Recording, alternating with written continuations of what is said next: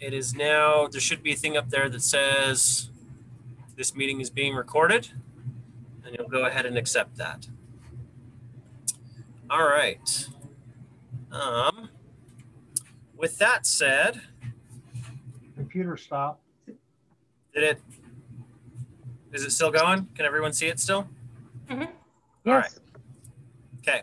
So as a reminder, if you would all go ahead and mute yourselves, that way we won't have any background noise.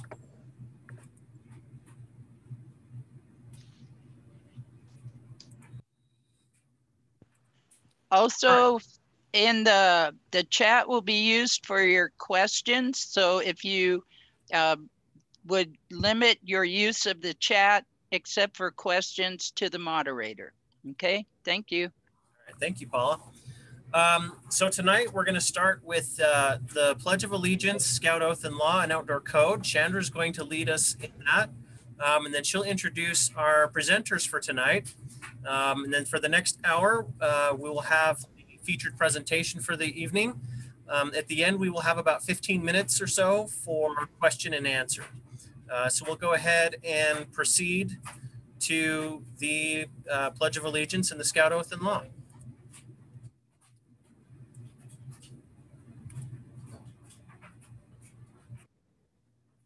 Chandra, you're still muted if you're trying to talk. I'm just going to keep talking then. Okay. So if you all could join me in the Pledge of Allegiance where you're sitting. If you're in uniform, Scout salute, otherwise hand over your heart. I pledge allegiance to the flag of the United States of America.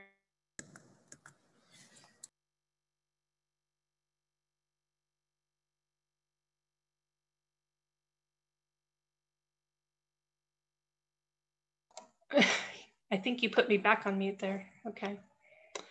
All right. Now you're on mute, Matt. Okay, there we go. We have done this before. We have. I'm just trying to admit all the people as they come in and do this too. So yeah. Do you want to do this again, or do you want to go on to the next one? Was I completely muted the whole time? I was completely muted the whole time. Okay, I believe everybody did it while they're sitting, so we can move forward. All right, we'll go ahead.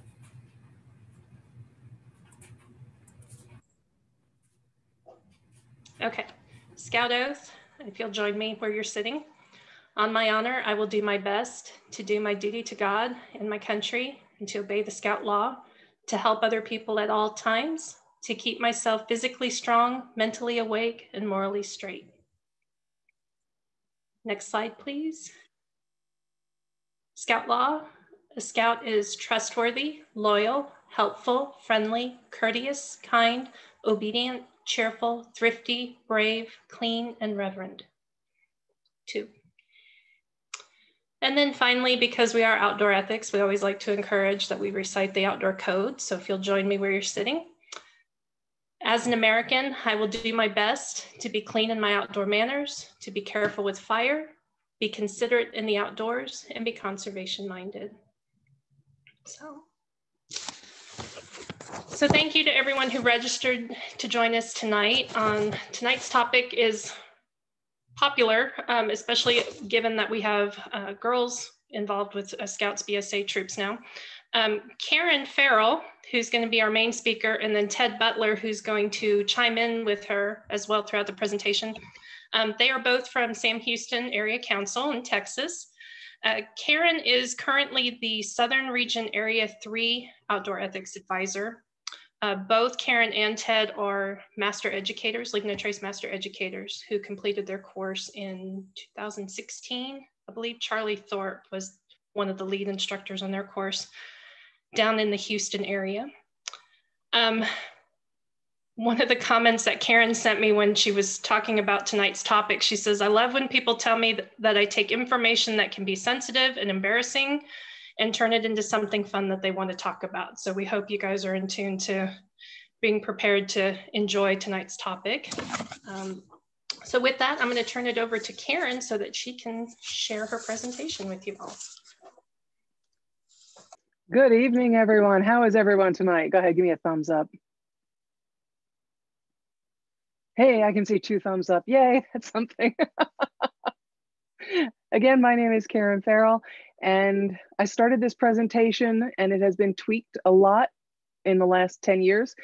Ted Butler joined in with me. He is a former Army medic, so he also has no shame and can talk about most anything out there. So we're gonna get going on this. Hey, I might be able to share my screen, but apparently I can't make anything move. There we go. Course description. I'm not reading it. You guys already got a big hint on what it is, but I have it in there because at some point y'all are going to have access to this PowerPoint. So I left the slide in. You're going to find I'm going to blow through a lot of slides because I left them in there for you guys if you need to use it in the future. 7 principles, because not everybody knows them. You all do, so I'm blowing past this. Into the fun stuff. Most issues for men and women come in the outdoors come down to just 2 words. Normally I would ask for feedback and I'd get a whole lot of variety of answers, but the big answer is it's body fluids. Body fluids, yes, your sweat, your human waste, urine and poop, and your blood. Mostly menstrual blood in this case. So let's stick with sweat for the moment because we know what sweat is. And again, I'm not into reading slides, so they're there. The bottom one is mostly for the kids to get a chuckle that we would pant like dogs if we didn't have sweat glands. This is a really cool slide I got off the internet, and I reached out to the gentleman who owns the copyright on it, and he has said we can use this one as long as we do not officially publish it. And it is where I go into the basics and I start to scare people because I start to talk a little bit about organic chemistry. And the idea in educating people on organic chemistry is not so much to teach them about molecular structure and bonds and double bonds and everything else, but to show them that everything comes down to just a few elements out there. As you look with halitosis, we have H, hydrogen, C, carbon, S, sulfur as the main components of what makes up the stinky bad breath. Underarm odor, again, mostly sulfur, hydrogen, and oxygen. Makes your underarms smell like onions and goats and cumin. Oh, how exciting. Flatulence, again, is hydrogen, carbon, sulfur, and a couple of bonds. But the way they come together, you can get some rotten eggs smelling, you can get sulfur, garlic, cabbage, something a little sicky sweet. And foot odor, which adds in the element of hydrogen to the mix, which can make it into the pungent, rancid, sour scent we all have been in if we've ever transported young men scouting after a week of summer camp and they think they can kick their boots off in your car on the drive home. Ugh. But the effect of sweat, obviously smell. Well, how do we cope with that? The concept of antiperspirants is always really good. There are those who say we should skip it and just smell as we smell. We blend in with nature better. But deodorants are smellable. So the options that are out there, a lot of research, a lot of fun playing. This one intrigues me. It's called Sweat Block. Almost everything I'm going to show you guys is available on Amazon. So if you want to get any of it, you're most welcome to. But the intriguing thing to this one is you apply it to your pits every 7 days or as needed, and it will help to block the sweat.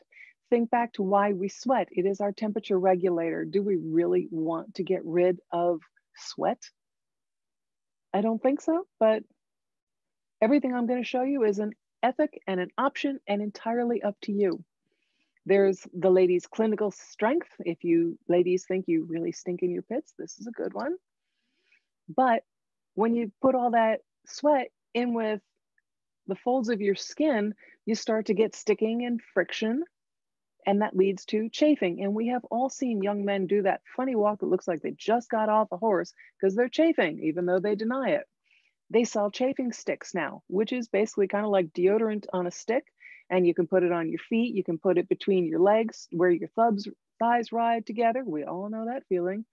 You can put it all over wherever you think you're doing it. Body Glide makes a really nice one, but you could stick with something as simple as Arm & Hammer and their antiperspirant. There are various powders, but if you think about it, if you put baby powder, talcum powder, cornstarch, any of them into your armpit and you're sweaty and you fold your armpit back and forth a couple of times, what happens? You just get this line of clump, and the line of clump effectively falls off your body. Not exactly beneficial, and then you're introducing all that clump of nastiness into the environment when it falls off your body, because it's not going to stay there forever. But there are always clothing options. So important thing with dealing with sweat is the fabrics we put on our bodies. We know we keep getting told we should not wear cotton when we're out camping, but they never tell us why. Well, there are a couple dozen different varieties of the cotton plant, and they are plants that have a lot of cellulose in them. But the organic structure of all the cotton plants and the cellulose they contain are very similar. And you can tell that those are very strong bonds, because stronger bonds are the thicker bonds. The weaker ones are pencil thin, but they all have carbon, hydrogen, and oxygen. And if you look at the top of those three molecular structures, you'll see in each one carbon, H2O, and hydrogen. H2O is water. And we all know that water likes water. And if cotton's molecular structure has pretty much water in it, and you sweat, that when you draw bubbles of water on your table together with your finger, they kind of all group together, and it's like a bunch of little high school girls going, ah, and they can't wait to get together with each other. That's what happens with your cotton clothes. That's why it stays wet for so long, and why if you wear wet clothes, you get even greater friction, and then you really get to look like you just walked off a horse. This is where we talk a little bit more about the actual structure of cotton. And it's just some basic information, because if people have the background knowledge and information on why things are the way they are, they can make better and more educated decisions. And that's the whole purpose of this, to give people the information so they can make educated decisions. This is where we get into talking about cotton and rayon and what the differences are and where the similarities are. And it's really just good information. Again, it's educational, but I'm not going to go through it all because y'all can read it later. And this is more on the same thing. This is again from the same guy over in England. He's a wonderful fellow, but we're just not allowed to publish his work. Now, over there, as Andrew will tell you, football jerseys. Over here, soccer jerseys, same thing. But what we're talking about now are man-made materials. So this is polyesters. And we're all quite familiar with polyesters. And on the upper right, they're talking elastane. Ladies, we all know elastane because it's commonly known as spandex or lycra. It's that wonderful stretchy stuff that's in all our girdles. And as we get older, we love our girdles because they suck all those stuff in again. It's wonderful. But the other thing to pay attention to on our shirts is that the sponsors' names, the numbers on the shirt, are all made with polyurethane. And if we were in a situation right now where it was physically together, I would ask everybody, what is polyurethane? Some of the women would answer, and most of the guys would answer, polyurethane is what we use to seal our furniture and our wood. It is effectively the waterproofing we put on it. And we're putting it on our shirts. If we're putting that on our shirts, we're reducing the ability of our shirts to let our sweat go. So it is something to consider when you're out running about. How does fabric tie into outdoor ethics? It's really simple, because we're educating people to make ethical decisions. And what I've got here is a set of about 6 or 8 slides on all the different fibers that are out there for clothing. But I want you to pay attention to the second paragraph, the one in the middle, the drawbacks, because it's going to talk about how the products are made. So you'll note in this case, cotton uses large amounts of pesticides and water when it's being grown. It's energy intensive. In a lot of places around the world, they use child labor, forced labor. And there is a chemical process that can be involved in turning this wonderful cotton plant into the fabrics that we know and love. Here's a similar one for silk, linens, wool, and bamboo. And bamboo is the one I'm going to stop at the moment, because it's all the rage at the moment. Bamboo flooring, bamboo clothing, bamboo this, bamboo that, how it's wonderful, how it is such a renewable crop and all of that.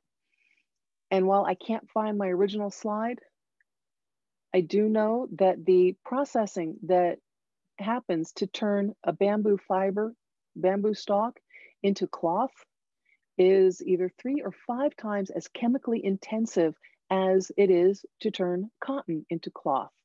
And as you read in the drawbacks, the processing of this into fiber is extremely chemical intensive. It is not a closed loop system and may pollute the water environment around it. A closed loop system means they're constantly reusing the same thing. If it's not closed, that means they're releasing some of the byproducts.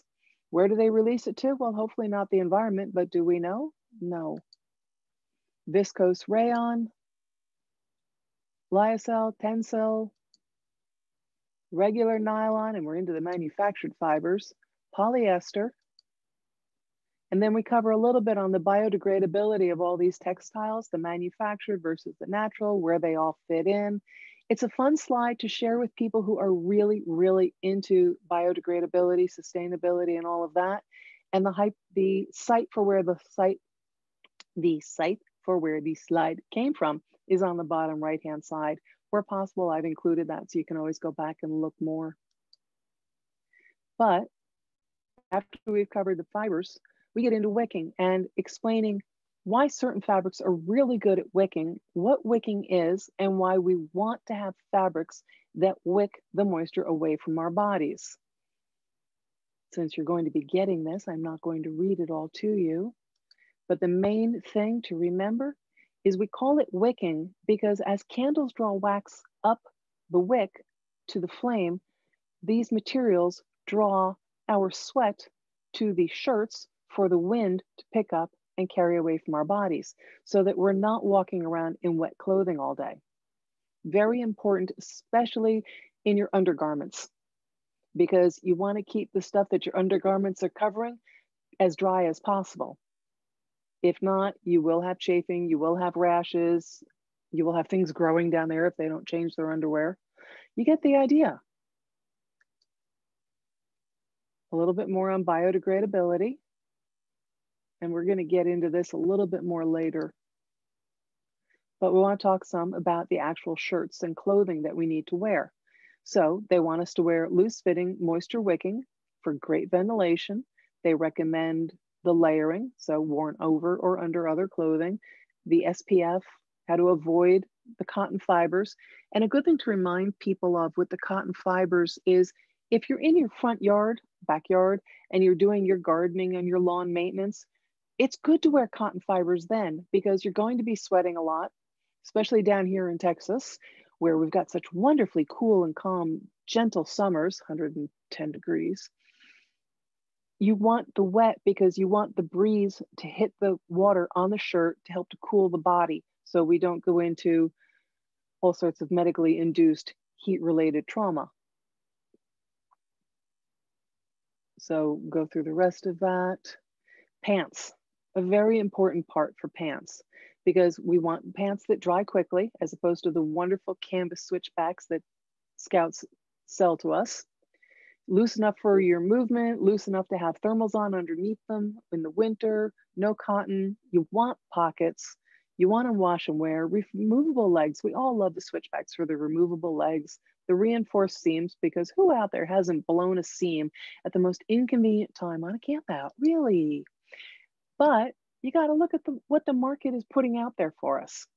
This is an example of what manufacturers put out for women for hiking pants. Well, if I'm hiking and my lower legs are exposed, I've got the chance of getting my legs all scratched up, of critters snitching at me and biting me. They're a little bit tight.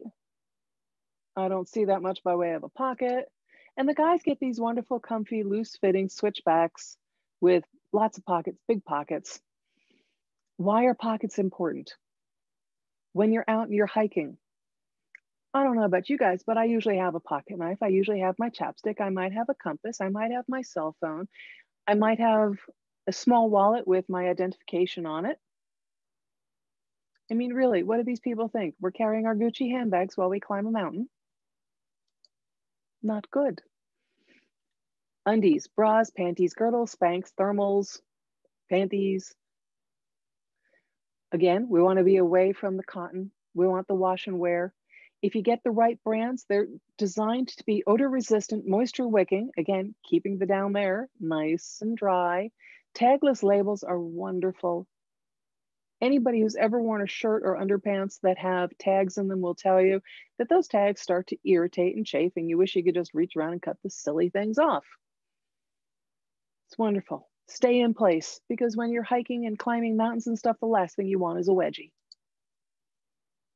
Socks, again, avoid the cotton. Wool is wonderful. All of these things are wonderful for your socks. One of the things I've discovered though, and since I usually aim this more towards women, though guys have been jumping in on this topic more and more, and I love it, is the socks. And I love Ingenis. They remind me very much of the 1970s when we had the very brightly colored knee highs that were toe socks also. But what's important about the Ingenis, and I just use the name because it's the brand I find the most often, is they're 55% nylon, 40% lycra, 40% nylon, 5% lycra. I'll get all that stuff straight, which means your feet are going to dry. When ladies walk around in heels all day long and all the nice dress shoes that we have to wear 9 to 5, our toes get pushed in together, and our toes do this, and they start to grow in, and the pinky toe kind of starts to nestle into the toe next to it. And if you don't have separation of your toes when your shoes are doing this to your feet, what you're going to have are hot spots, blisters, and other wonderfully painful situations around your toes. Put these things on, it naturally aligns your toes. It puts fabric in between your toes so your toes move better, and your toes need to move. If I can tell you, when I put those things on, my hot spots have gone away, and I haven't had a blister in about 6 years. They're wonderful. I love them. I recommend them highly. Okay, sliding on now into human waste. And I really am going through all of this quite quickly because it's a lot of slides to go through in a very short amount of time. But this is where we explain to people who are not quite sure about the physiology of urine, what it is and what its purpose is. And it's always good to remind people about hydration and urinary tract infections. So what I usually do is I have everybody stand up. So if y'all will just sit up straight in your chairs and put your hands where the hands are of the image. Do that on your body. Tuck your elbows up nice and high like it is. What your hands are now covering are your kidneys. And it's important to know where your kidneys are, because if you get a really good kidney infection, you're likely to feel pain. And knowing the difference between the pain of a kidney infection and the pain of back pain, like you pulled a muscle, you did too much, you've been leaning over too much, cleaning trails and using loppers and everything else.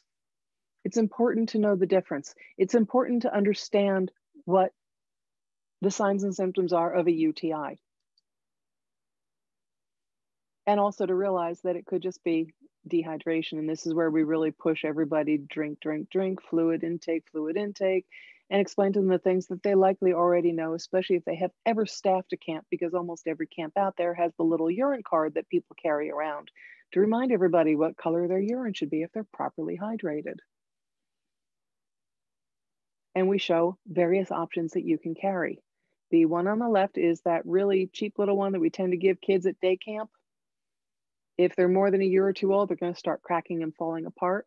The Nalgene's, it's a great history story behind how we ended up with Nalgene's. It's actually a scientific bottle that a guy who works for, and I just forgot the name of the company, sent his kid out to camp with, and it just caught on from there. The bottle next to it really is a collapsible bottle, and it gets down to about, maybe an inch thick. And it is small enough that you can fit it in your hip pocket on your jeans, which means every time I have to go to a stadium and watch some soccer game or football game or any such game, I usually have one of those tucked in my pocket, because it is so much nicer to have my own ability to go to a water fountain and get water and drink water than to pay $5 for a glass of soda that I really didn't need. And we all know the concept of Camelbacks. Hey, that worked. Which of course leads to evacuation, because input, output. There's a gazillion female urinary devices out there. They're designed to let us stand up and pee like a guy. And I'm just showing you a whole host of them that are out there.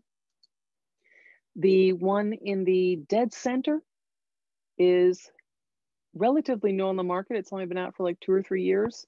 It's called a Tinkle Bell. And one of the things the manufacturer pushes on the Tinkerbell is that that back part is soft enough that you can effectively, scrape's not the right word because that actually sounds painful, but you get the idea, and it'll solve the problem of having to wipe. The Nalgene we all know the deal with. The 1 second from the left on the bottom is collapsible. I have not tried this one. I would worry, does it collapse when it's full? Ooh. P-style, very similar to the Tinkerbell. I'm not sure which one is longer, but I do know that scouters, female scouters I know who like to mountain climb, swear by the P-style. They say they can slide it in and void while they're out there climbing the mountains. One of the things about this, guys, just so you're all aware, is, you know, Karen really is moving through these fast. Normally this is a 2-hour presentation, her and I tag team. But one of the things that we have is typically when we do these in person, Karen has a bag with all this stuff in it, and we actually pass it around and people can see these, which is, you know, it's amazing to look at them, to hold them. You know, I was going to say, you know, other than Charlie playing with things, but in general. Oh, that was a whole story. Yeah. For those but of in you general, who know Charlie it's, Thorpe, he interrupted one of our presentations once because we will pass around everything. There's a brand of underwear called Balance Tech that I really like. It has all those antimicrobial properties and everything else. We throw underwear at people, we throw tampons at people, and they get passed around. Charlie was in the back of the room doing this with the underpants. I lost it. It was bad. So it was entertaining. So, but one of the things I just want you to think about is, remember, we're throwing this at you fast. There's a lot of stuff here because these are a lot of slides, but you know, it's a lot different when you're going through it slow. You're letting people ask questions. You're making this a lot more interactive. So, you know, this is designed mostly as a primer for you guys, just to give you an idea of what we talk about when we do this. The one in the upper right, I literally just found last week. The silicone pieces in the front, the purple is for ladies, the gray is for men. They screw into the bags that you see in the back, and you void into the funnel, which feeds into the bag, and then those blue latches at the top really are stop plugs. So you would slide it in the instant case from right to left, and it would lock the top, so the bags are now sealed. The bags actually, from an FDA point of view, because they do list FDA on the bags, are probably in some sort of labeling violation because they claim that it's silicone and it's not silicone. They have some stamping on there that is, sorry, I did 19 years with the FDA, it's counterfeit. But the idea is really cool. But evacuation reminds me of something, because remember I said that you can slide some of these into their trousers and urinate while they're climbing mountains. Well, this is a pair of canvas switchback trousers off of scoutstuff.org or whatever the website is. And this is the complementary pair for women. Note where the switchbacks align. Men get a much longer short than women get. But I really want you to focus in on the crotches of these trousers. And if you haven't noticed it yet, I'm going to point something out to you, because that's the bottom of his zipper. That's the bottom of her zipper. And that's a 2-inch difference, which is something you've really got to look for when you're looking at your trousers and your clothing and your fabric. How much space is the manufacturer giving you to actually do what you need to do? We know why the man's zipper is longer. He's got junk to deal with. But if we're going to be using any of those funnels, we need to think about the ability to access our trousers without having to pull them down to our knees. Which reminds me, because last night I found something on Kickstarter I thought was rather funny. And Ted reminded me that we had these back in the 70s and 80s. But they are delivering a pair of pants for women that provide a simpler, freeing, inconspicuous, and discreet lifestyle without the exposure of your bum, your butt, your derriere, your fanny, your gluteus maximus, or your tush. Basically, they have created a set of trousers that unzip from the back all the way around to the front so that you can squat in either of those directions and be able to either just straight out void or void using any of those devices. The other perk to all those devices, as you noted, was some of them have collection containers. So remember that, because we're going to talk about the collection stuff in a minute.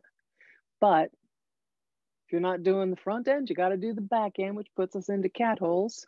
Y'all know what cat holes are, so I don't have to stay here very long. But we need to cover cat holes. I show a variety of trowels when we do our dog and pony show. I think Ted and I have about 13 different types of trowels that we show people and let them play with. Some are the real chintzy ones that if you try to dig in any real soil are going to fall apart in a heartbeat. Some are titanium, some have hinges and latches. Some are the ones you would use in your backyard to go digging anyway. But some people actually need to sit. Squatting realm does not work. So we all know about the luggable loo and its 5-gallon bucket, which by the way, if you're in the market for a luggable loo with the 5-gallon bucket, I know yesterday I bought one on Amazon and it was only $19.99, so it was a real bargain.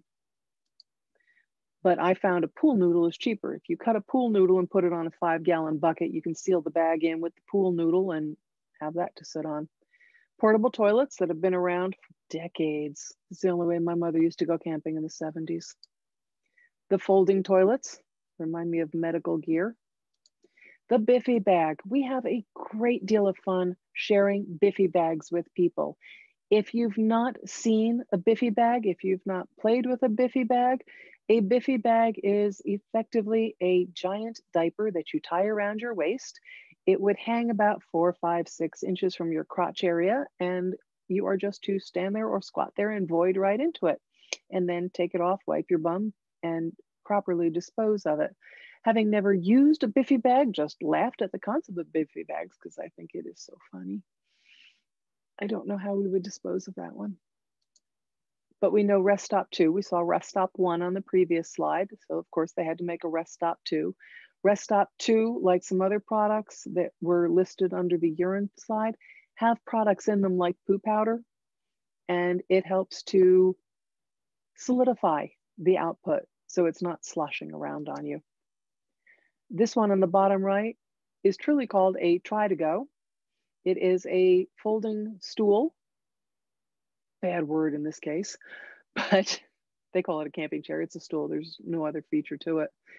The top piece has buckles and you can remove it and flip it out of the way. Insert a bag, like a clean to go bag, and void into the bag by sitting on that stool, and then use it as a regular stool the rest of the day so the world doesn't need to know what its true purpose is. And it actually has a weight capacity of 300 pounds, so it can handle the majority of us. Back to poo powder. If anybody has not dealt with it before, 1 scoop of poo powder is supposed to take care of, what was it, Ted? 28 ounces of liquid? 28 to 32 right in there. Thank you. It really does help to prevent backslash. When we're teaching, we tend to take a fraction of a scoop, put it into a zip top bag, pour water in it, seal the bag, and pass it around the room. And by the time it gets to the last person, it's already solid, which is kind of cool to be able to let them see how quickly this stuff works and how good it is.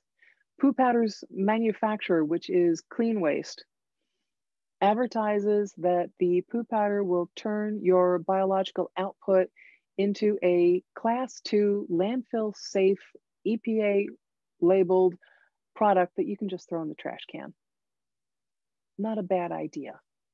The Go Anywhere is a little bit more expensive on their product line because it comes with the bag with the poo powder already in it, some toilet paper and hand sanitizer. I think you can probably do it on your own for a whole lot less money. And when you have to carry it out, those of us who've taken a Leave No Trace trainer class have probably all done the trick with zip top bags and duct tape, but there are also poop tubes. I have a small poop tube I tend to show people. It's literally about 6, 8 inches in length, about 1 inch diameter. It is the smallest tube I could get at Home Depot, Lowe's to make a poop tube from. And some people look at that thing and they just don't get it. So we have to actually explain to them, 1, no, that is not for carrying your tampons, because I did have someone ask if that was the purpose. And I had another young man who looked at it and held it towards his posterior and looked at it and held it towards posterior and said, I don't get it. He thought you literally had to poop directly into the tube. but we cover the actual reasons to have a poop tube. We cover the building of poop tubes. We cover that you really ought to have a screw top on both ends, not a solid on the one and a screw top on the other, because when you go to put a garden hose in that devil to wash, it's just not fun, it's not safe, and it comes right back at you. But we also remind them the limit on having to carry out your waste is your imagination. Wiping. So we've got your basic toilet paper, and I remind people to go tube free where they can. It is a whole lot better. I mean, who wants to carry the cardboard? But if you did have to carry the cardboard, it could be a good place to put the bag that you're going to have to carry it back out in. That when you're in a public restroom and you find that the maintenance staff has left the little core sitting on the top of the dispenser for your privilege and use, shoot, take it. It's a great little use, because now you've got a real tight wad hunk of toilet paper to take out. We talk about the flushable wipes, and we have a package of wipes to just let people play with. And we talk about all the ancillary uses of flushable wipes, because they're not just for cleaning your backside. They can also be used to clean your face and anything else on you that gets dirty. They can be used to help a little bit with washing wounds. They're great for blowing your nose, but don't ever flush them. Any plumber worth his salt will tell you that all they do really is clog your pipes. They claim to be biodegradable, but the problem is they'll never get through your pipes far enough to get into the sewer system to start to biodegrade, and your septic systems don't like them at all. Bandanas, we always recommend. I recommend using a yellow bandana, and when we're in person, we joke, Ted usually gets somebody to stand up for me, and you demonstrate how it would be tied onto a backpack, and you don't want to be doing that with the wrong bandana. Kula cloths are wonderful. They're new on the market. They also claim to be antimicrobial and everything else. And as you can tell, they have a whole lot of really, really fun designs. If you're not so into wiping, they're coming out on the market with all these wonderful adapters that will turn your bottle of water into a bidet. So these two are different screw tops that would turn your bottle of water into bidets. So hey, we finally have a use for those bottles of water that we absolutely hate when people carry, because they will crush. And as you can tell by the image of the one that is actually a peripartum cleaner, that you have to squeeze the bottle. If you choose a peripartum cleaner and ones like that, that means you've also got to carry that bottle around. If somebody does choose to use a bottle of water, I do hope they don't go to drink out of it afterwards. Blood. We talk about it as the river of life. Explain to them what it is, what's the purpose of the blood. Again, background education is always good. And boom. In this area, by the way, folks, is where you'll have, especially now that, with Scouts BSA, we've got more girls out there in the outdoors. We'll have a lot of our, older gentlemen and our young boys that are in these classes, and they're just like, you see them kind of get very lost and very nervous. So this is a topic that works for both areas, because everybody needs to understand it, so they realize that it's not quite what they think it is. So. And along that line, a couple of years ago, I had my son, who was about 15, 16 at the time, review this.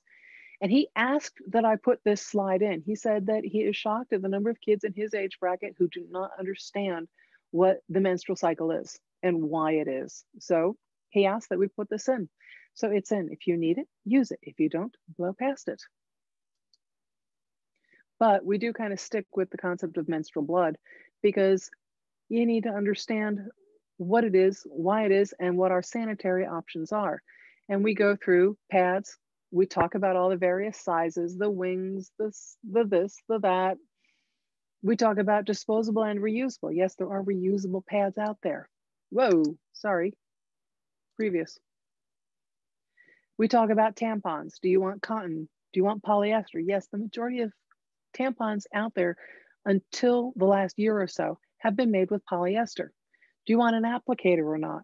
Do you want what size? Internal cups. There's so much to consider when it comes to the products that women use for their sanitary issues. And along that line, there's a long-standing rumor that women shouldn't camp because women menstruate and bears can smell menstrual blood. And if a woman is menstruating, the bears are going to come and they're going to kill us all.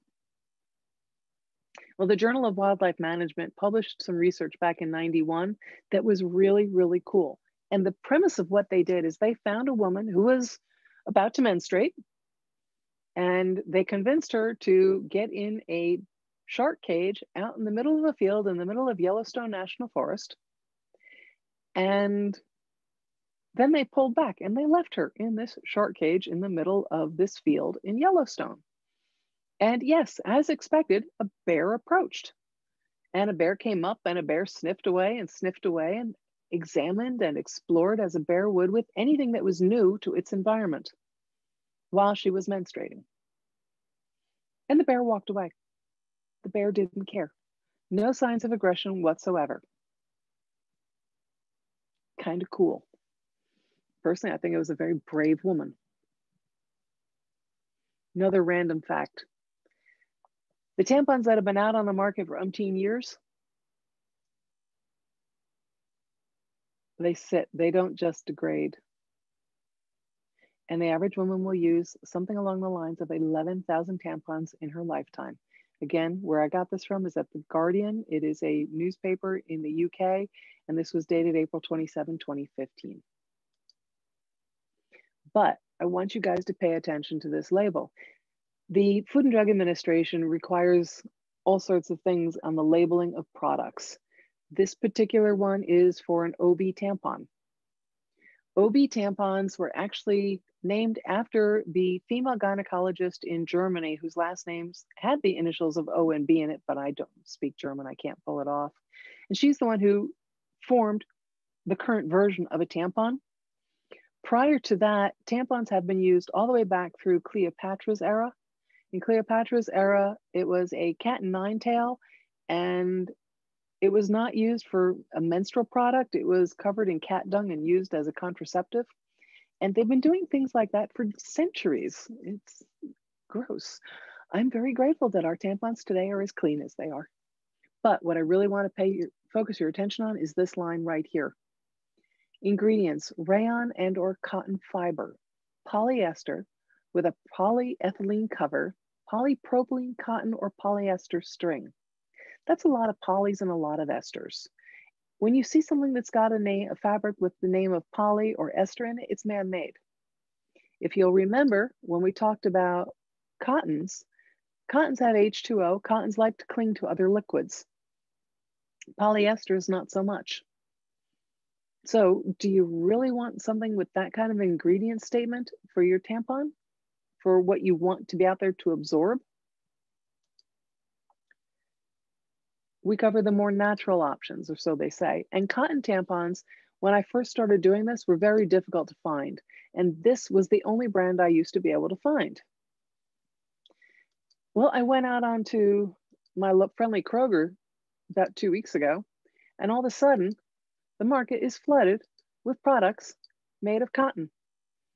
There were literally dozens, and I'm sure I got quite a number of strange looks as I stood there at the shelves with all these sanitary products and my phone taking pictures of all the products and all the labeling. But now they're 100% organic cotton, pure and natural, because what you put in your body matters. Honey child, it has always mattered. Y'all are just catching on because everybody's in COVID and in quarantine, so everybody has more time to think about these things. But even the pads are now labeled with pure cotton. But if you look at the always pure cotton with flex foam, if it's foam, it's not cotton. It says 100% organic cotton. And I think it's top pad, top layer. Sorry, there were faces blocking the picture for me. A lot more products out there that are cotton. Now, the real fun to all of these things that are cotton is the multi-purpose uses of them.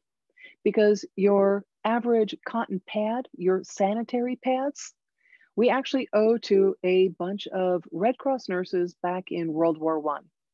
Because with all those soldiers, with all those hideous wounds, they were running around frantically trying to take care of all these people with all this blood gushing out of their bodies, putting all these wound care pads on their bodies. They didn't have time to sit and take care of their bodies when it was their time for their cycle.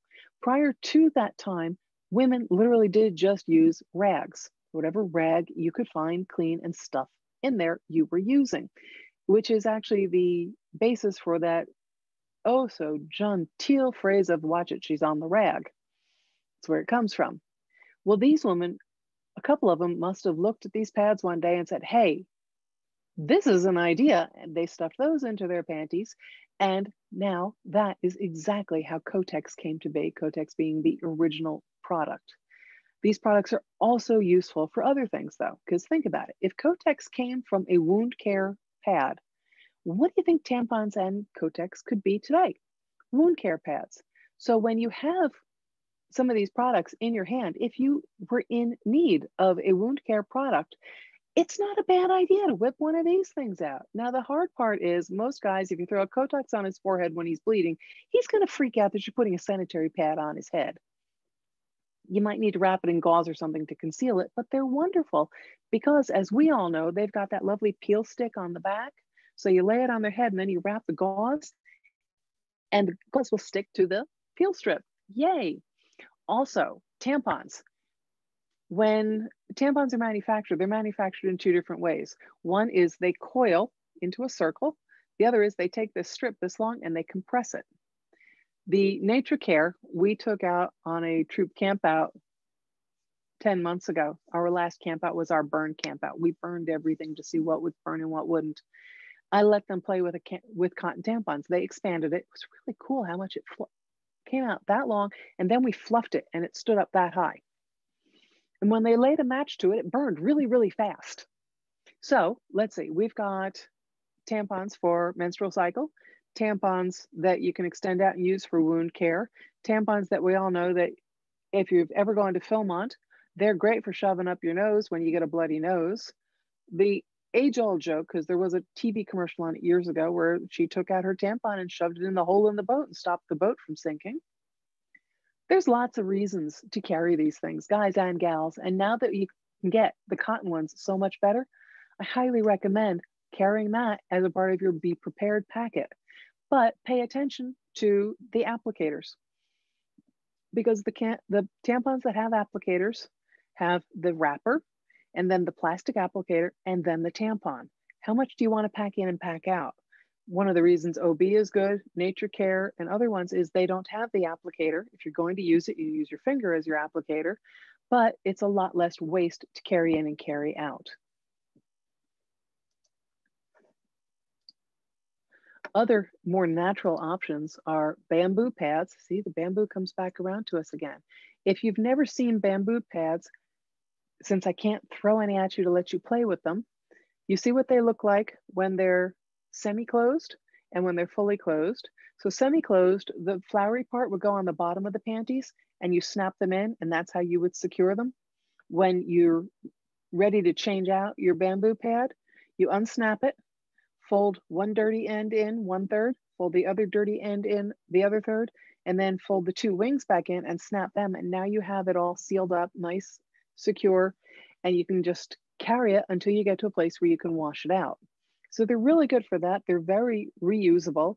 But again, if you think on the other end of it, do you want something that's bamboo? Do you want something that's cotton? Do you want reusable? All ethical decisions. The nice part though too is after you've washed them out, again, if you're hiking and backpacking, hang it on the back of your backpack. It'll dry in the sun as you hike. Silicone menstrual cups. A whole variety of manufacturers out there right now. I think it started with the Diva Cup. When we do our dog and pony show, we've got, Ted, what we got? 4 or 5 different brands of menstrual cups? At least 4, yeah. And we let people play with them. We let people show them. When I first did this presentation at the National Outdoor Ethics Conference 2-3 years ago, while we were there, Tampax came out with what they said was the best, most scientifically designed, researched menstrual cup designed to fit your body. And they measure it and they claim all sorts of things. So we, of course, reached out immediately at the conference to Tampax and explained that we do this dog and pony show. And Tampax sent us a starter kit. Many menstrual cups come in what they refer to as size 1 and size 2. Size 1 is for teenage girls with very tiny little hips and tiny little hoo-hoos and all of that. And size 2 is for those of us who have already passed a watermelon, because once you pass a watermelon, that thing don't shrink back to the size of a teenager anymore. Menstrual cups. As you search for menstrual cups on Amazon, though, do be careful, because when I did my search for menstrual cups, this little devil popped up. And in the advertisement, it talked about how it's collapsible, which made me cringe. Why would you want your menstrual cup to collapse? And it had a lid. We're saving it. It's actually a shot glass. And it's much bigger than a menstrual cup. So watch your searches when you're looking for things. And the other is some IUDs. Those of us who have an IUD are familiar with them. There's basically two kinds on the market. One is a 5-year, one is a 10-year. The 10-year is marketed as obviously lasting longer, but it can give you greater cramps and a greater flow. The 5-year version reduces your cramps and can actually stop the flow. And you can go without having a period for upwards of 5+ years on this particular IUD. So it's just a different option if you want to stop your period because you want to go hiking or camping or whatever your rationale is. But the hygiene of these things, and this is where we get into, we talk about what the hygiene is and washing your hands and making sure you thoroughly wash all these devices. That I didn't do that. When a lady needs to use the facilities or whatever to change out her menstrual cup, we remind people, especially the guys who have to integrate with the women and are getting used to these things, that the silicone menstrual cup is very similar to putting a oil cup in a vessel, and silicone and liquids kind of stick and they form a good seal. That you have to remind your young ladies when they're practicing with these things that they need to break the seal first. Otherwise, you're going to hear her scream because it would hurt. And all the cleaner concepts. Nocturnal issues. There are some again who say, why does this tie to outdoor ethics? Think about it. All right, women get colder at night. If I slide into we gets, because I usually do this to all women, but I'm glad to see guys are coming out for it because they have similar issues. Use a sleeping bag, get off the ground. Those couple of inches of insulation that you put between you and the ground can mean a much warmer night. Clean, dry, layered sleeping clothes. And that's again where you've got to pick your clothing correctly. Sleeping bag liners, the concepts of silk and fleece liners. Sea to Summit has recently come out with another one. And they pack up to packages like this big. They're 4 different levels. Their 3rd level says they will increase the warmth of your sleeping bag by 25 degrees. I like that. Then you get the Radiant double bubble pads. Those are pretty much put out by Hennessy. And Hennessy puts them out for campers.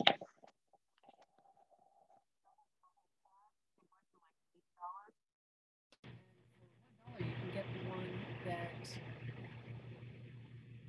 is available. Your audio's kind of gone out.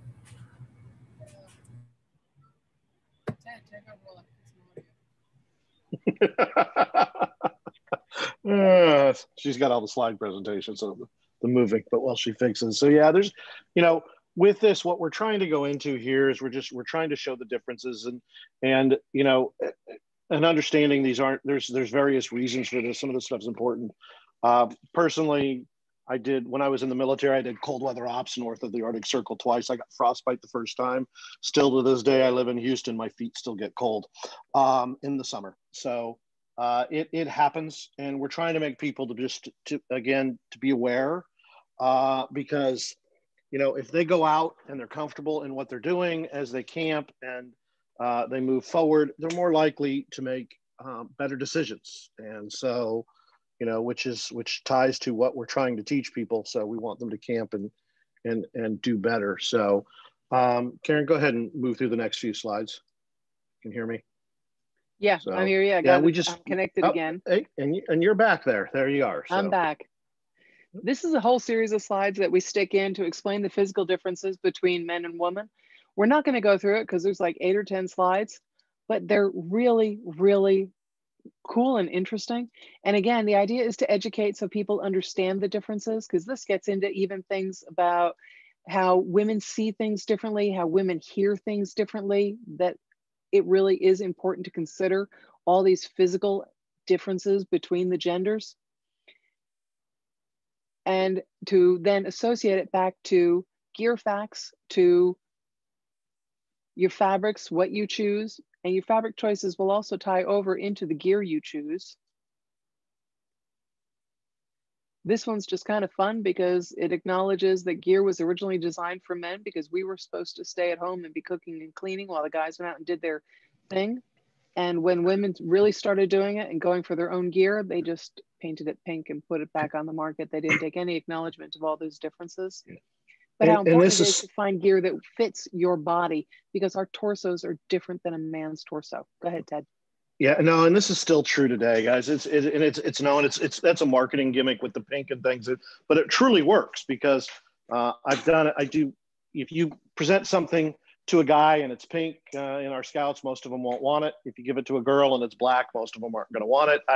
It's a marketing gimmick. I used to do it with network cables when I worked in technology for a while, and so it is important that they understand that gear. You know, because of those differences, they need to look at different gear and make sure that they have the right gear. General cleaning. We talk about products, about the 200 feet, how you can use just like the Bossman beard, hair, and body. It's a great 1-bar solution that does shampoo, body wash, the works, conditioner, shaving lather, but it has a definitive scent.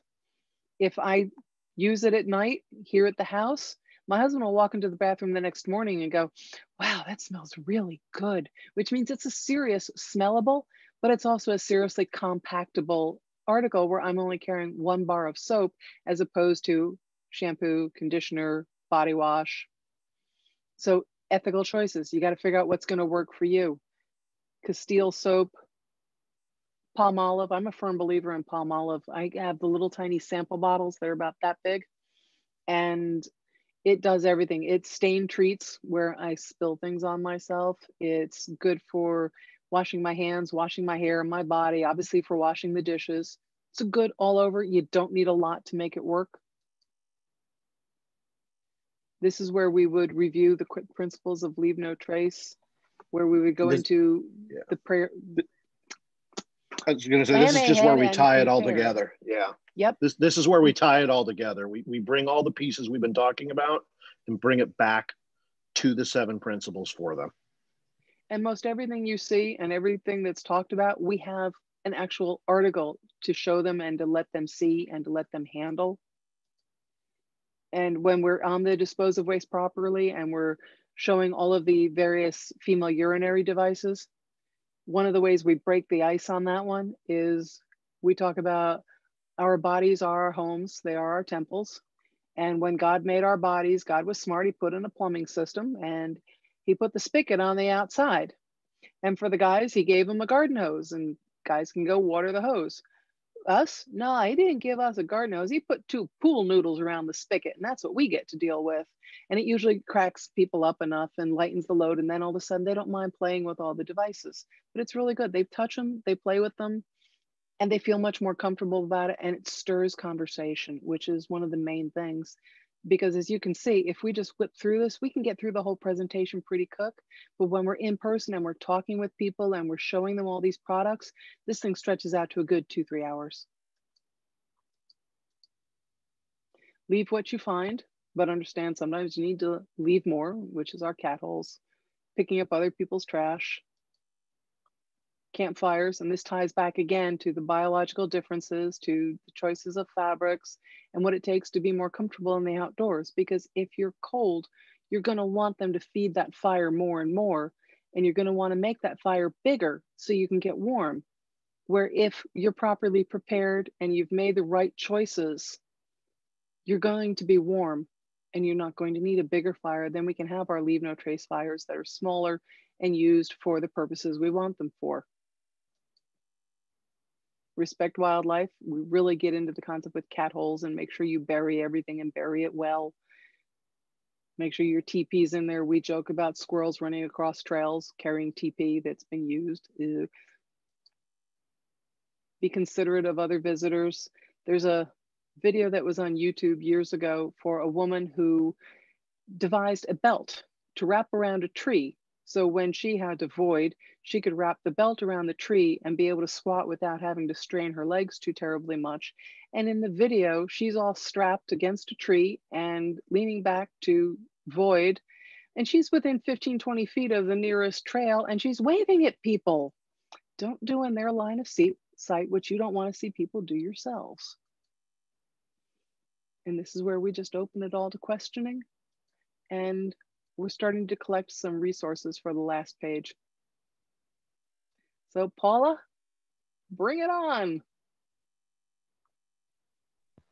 Well, actually, we just got 2 questions. One of them is, why do women get colder than men?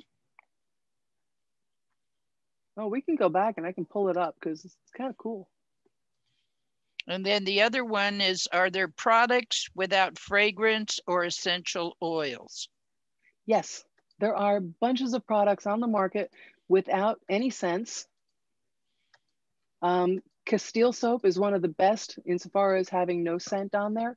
You just got to watch the labels when you buy the Castile because they also have lavender and they have all of these other amazing scents that we don't need when we're out there. Just read the labeling and double check because sometimes even when they say it's unscented, there's still a scent. What you'll find for a lot of the unscented stuff is if you check any place that sells hunting supplies, because the unscented is very popular as far as that goes, because, you know, again, smellables. And if you're a hunter, you don't want to be, you know, sniffed out. So that's another area to look. And we have some hunters products that we show when we're out there, and they've got, you know, massive bottles of body wash and stuff. So you don't smell, or if you do smell, you smell like a deer. I'm going to slowly scroll through the pages that are physical differences between men and women so you can see them.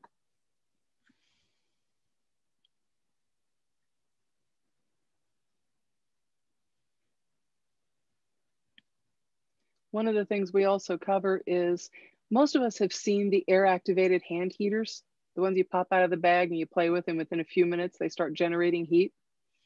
They also make them with sticky pads designed for your toes. And most people today, if their torsos are getting cold camping, it's because we have desk jobs and we've sat so long that we're kind of getting rid of the circulation to our posteriors, especially me. I can have hot legs, hot torso, hot arms, and my keister is cold as, If you take those toe ones and you stick them to your lower butt, hold them in place again with your underpants, they will heat your body. And once you heat the coldest parts of your body, the rest of it will start to heat and you'll sleep much better. You just don't sleep well if you're cold.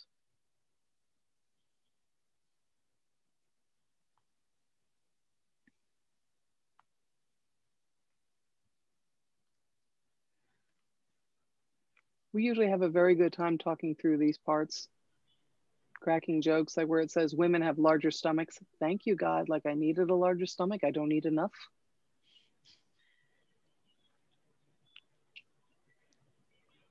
Do you mind if I throw in an answer about why women get colder? Feel free. I just went through a section of an anatomy class to become a massage therapist, and we talk about the differences between the way that men and women carry their insulation. Men are predisposed to having visceral fat. It protects their internal organs, but that's why if you touch a man's belly when he's standing up and he's heavy in the front, it's hard. It's because the fat is underneath the muscle. If you touch a woman's, it's squishy because our muscle is underneath the fat. So it has everything to do, fat doesn't have circulation in it.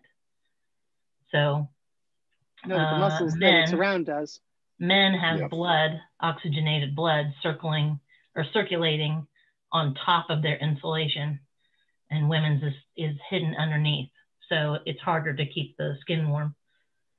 And Toasty Toes, you also have a nerve bed. Those are the hand warmers with the sticky on the back. You have a nerve bed in the back of your neck, right at the top of your back. And if you can sneak those inside your coat, those Toasty Toes, stick them to the inside of your bottom layer. That helps with warmth at night too. Yep. Those toasty things are also wonderful for your cell phones and your portable batteries. You put one of those on those devices at night, and the cold won't zap the batteries of all their power like it would without them. It'll help to keep the batteries warmer. Warmer batteries stay charged longer. Thank you for those add-ins.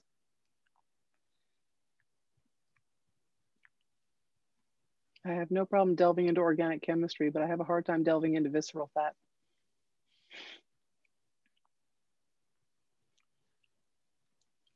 Okay, Karen, we have another question.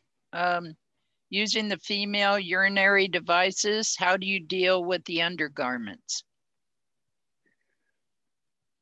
Pull it over. Pull it to one side or the other.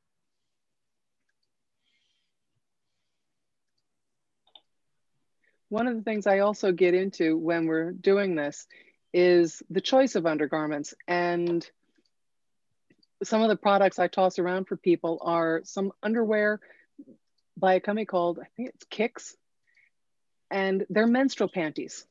So they're undergarments designed to serve jointly as menstrual pads and underpants. They say that every single set of their underwear will hold 3 ounces of fluid.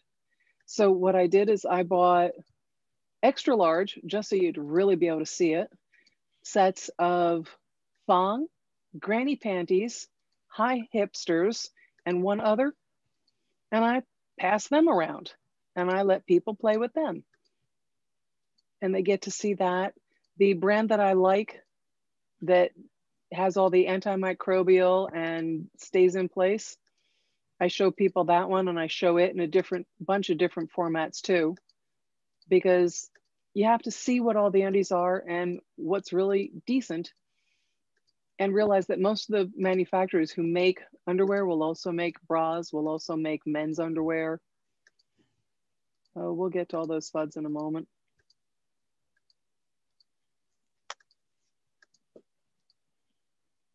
Almost there. Talking about bears.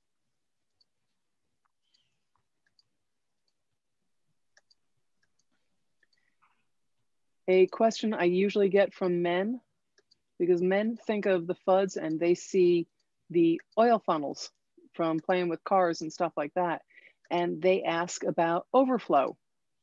And one of the things that apparently a lot of guys don't know about is a woman can start and stop the flow of urine as she wants to. She usually practices this a lot with an exercise called Kegels. And apparently men do not have the ability to start and stop as they wish. Once they get going, they don't stop.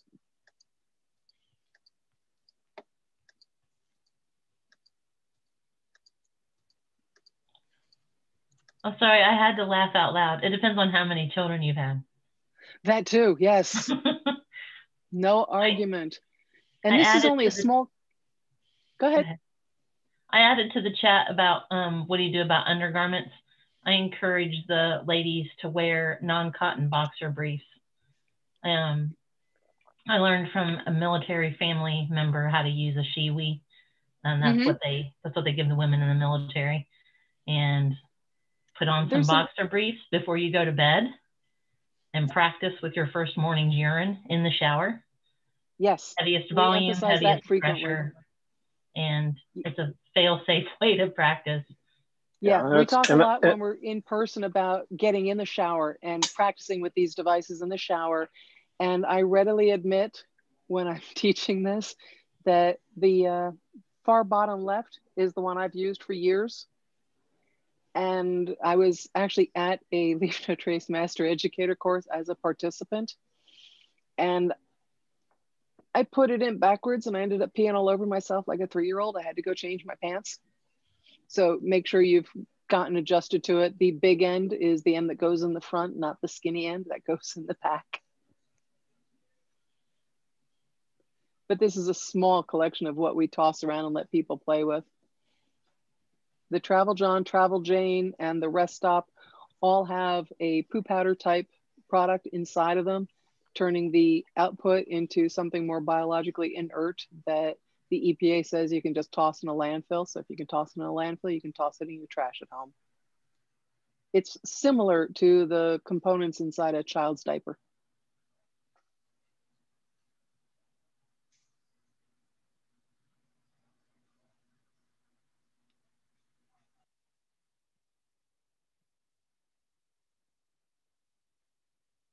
We got anything else, Paula? Not at this time.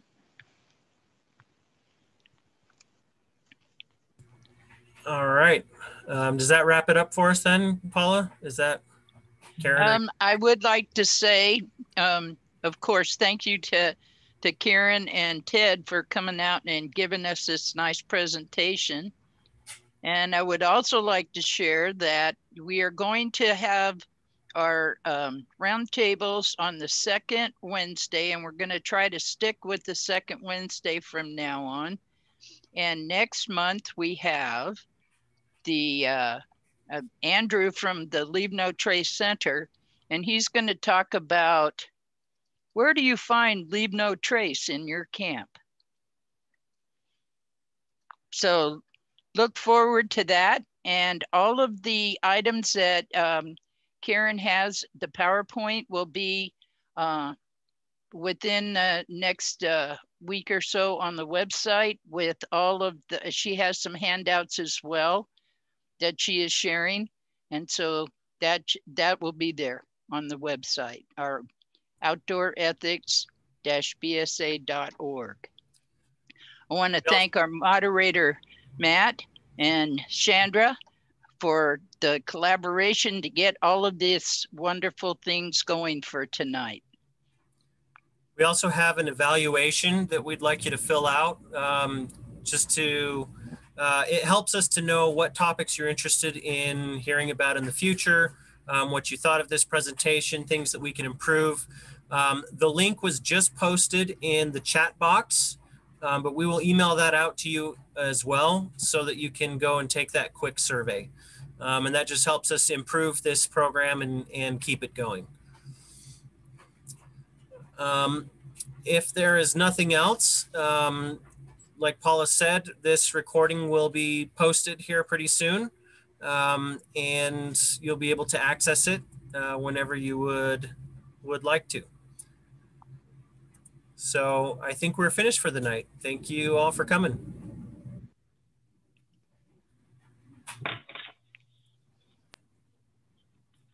Thank you.